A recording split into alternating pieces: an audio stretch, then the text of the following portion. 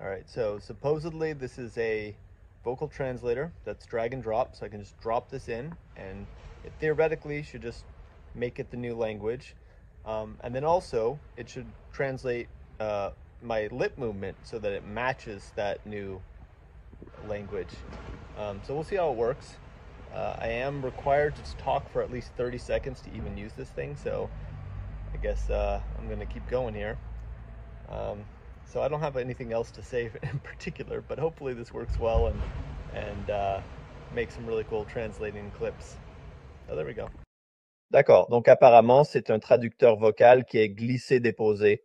Donc je peux simplement le déposer et théoriquement, cela devrait simplement le rendre dans la nouvelle langue et aussi cela devrait traduire mes mouvements de lèvres pour qu'ils correspondent à cette nouvelle langue.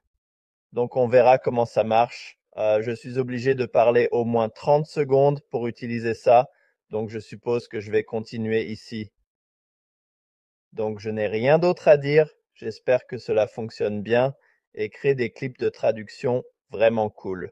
Nous y voilà. In Ordnung. Angeblich ist dies ein Vokalübersetzer, der per Drag and Drop funktioniert. Also kann ich das einfach fallen lassen.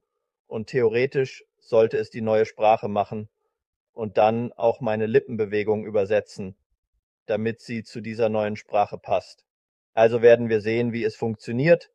Ich muss mindestens 30 Sekunden lang sprechen, um dieses Ding überhaupt benutzen zu können, also werde ich wohl hier weitermachen. Also habe ich nichts Besonderes zu sagen, aber hoffentlich funktioniert das gut und macht einige wirklich coole Übersetzungsausschnitte. Da gehen wir.